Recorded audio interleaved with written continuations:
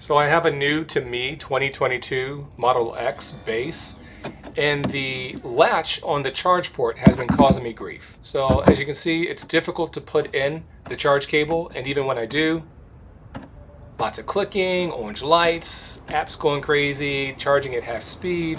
And then when I try and take out the cable, it's just difficult. I'm pulling, I'm yanking, I'm pressing the button multiple times, doing the wiggle dance before it finally comes out. So instead of taking it to Tesla and spending hundreds of dollars, I'm going to see if I can get after whatever's causing this latch problem.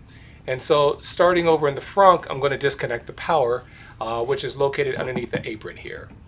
Pop that off with those tabs. It literally just lifts up, no special tools required. And then there's two things you need to disconnect here under the apron. On the left hand side, the passenger side, you need to disconnect the low voltage power, LV power. You lift up that green tab and then pull that black part out, and then you can just lift up the cable connection from that little battery. Not sure what it is. And then you need to disconnect also the fireman's loop. And so you pull that red tab back and squeeze, and then it comes right out. Super easy. And there you go. There's a quick look at the cable disconnected, the power disconnected, and the fireman's loop also disconnected. And you'll see a sign of things to come. Again, new to me, this car was not well loved. There's a lot of dirt everywhere when I first bought this car, and that's just, again, just a prelude. But onto the back of the car, gotta remove this stuff. The service menu says you gotta clear everything out in this car, but I'm lazy, so I'm going to do the path of least resistance, get whatever I need out of the way so I can get access to the charge port. This is what I've done so far, and as I pull this back, I can start to see that I'm heading in the right place. That's what I need to get after, so I'm gonna go ahead and remove this carpeting here very carefully without breaking anything, and now I have unfettered access to what I need to pull out, which is that charge port. To do that, I'm going to disconnect some things. You'll see the cable right there. There's a smaller cable right there to my right, and then also the high voltage. So this is the large cable above the high voltage lines. That's the smaller cable. Again, comes out really easy. You pull the tabs back and then squeeze. They both come out pretty straightforward. That guy was a little bit of a pain, but wasn't too terrible. After that, you take off the orange cover. It just lifts up and pulls out. And then you need to undo those two 11mm bolts. But before that, going to make sure I don't electrocute myself by testing that to make sure that there's no power. Doing this one-handed with the camera, but I did verify that I am not going to get shocked as I start unbolting these things. So 6 bolts total, the two 11mm bolts on the high voltage cables, and the 4 10mm bolts that actually keep the charge port attached to the car. Again, those two cables right there. And then lastly, the manual latch pull right there, which is located somewhere along the top side of one of these plastic things. And it's held down by a zip tie. I'm trying to hunt it down here with the camera so you can see where it's at. And yep, there it is. It's attached to there again by a zip tie. I simply cut the zip tie. Made it easier. I can replace the zip tie. That's super easy as opposed to trying to finagle that entire little piece out. So this is what I'm working with, guys. This is the car that I bought. It was not well loved. And so I'm going to take this back to the bench, get it cleaned.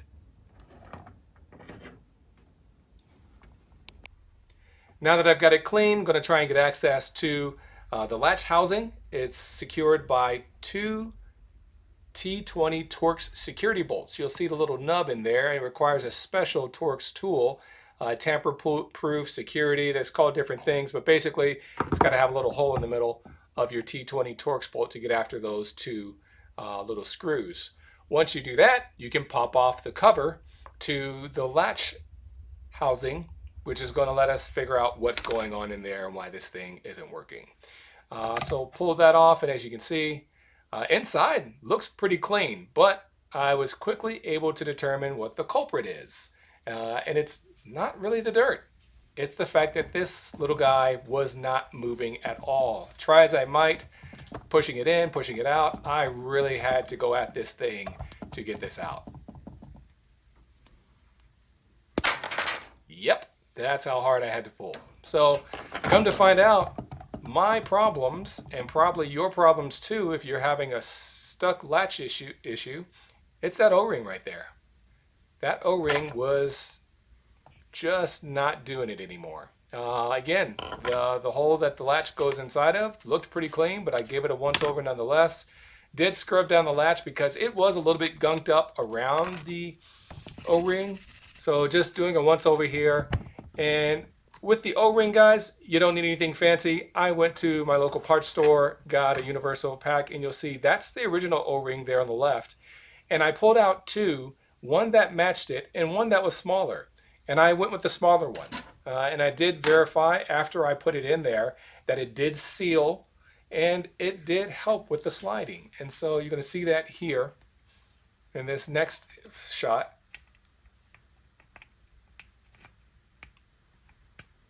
Sliding it right in, and this is before I used some grease. That it's going in a lot easier now. It's traveling freely. It's no issues at all. I'm very easily moving this up and down. So things are looking better, and just to make sure that it won't cause any issues in the future, just using some all-purpose grease. Not sure if that's exactly the right type of grease I should be using for this, but it's what I had on hand. And as you can see right here, it did the trick just fine. And again, did verify that the O-ring does seal. It wasn't too small. And so I also wanted to make sure that the orientation of the latch is correct to make sure that it fits there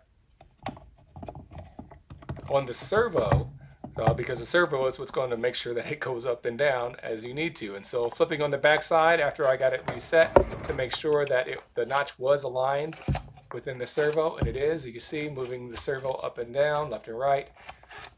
The latch is following with it. So now all I need to do now is secure the two Torx screws.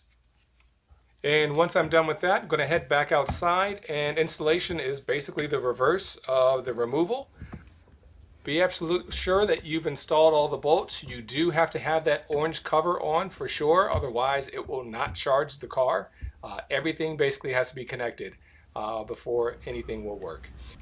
In the front of the car, make sure that you install the fireman's loop before you connect the low voltage battery. There is an order to that procedure. And so you'll see that I'm doing that right now. The fireman's loop was already connected. And again, you can do it one-handed. Push it down, push in the black part, and then press down the green little latch. And it's good to go. And now we give it a test. Press the button. And you may not see it in the video, but the latch went straight down, slid right in, no issues whatsoever. It's bright at this point in the day, but fires right up. Everything's working the way it should. And it comes right out without any issues. Door closes, everything's operating as it should. This was my issue. It might possibly be your issue if you're having issues with your latch. It could be something as simple as that O-ring. Obviously not the easiest thing to get to. In total, this job took about 2.5 hours. Not the most difficult job mechanically. It was a bit involved with removing things and making sure power's disconnected, but the job itself, once you're there, is pretty straightforward. You only need the one special tool, which is the Torx bit, but again, 2.5 hours of my time to save $600 to $800. And not have to replace the entire charge port. That's a win for me, especially since I'm out of warranty because the car is over 50,000 miles. I hope this video was helpful, and I'm looking forward to any feedback or advice in the comments below on this job here. Again, kind of did it on the seat of my pants, and hopefully it helps some other folks out there who might be facing a similar issue. Thanks for watching.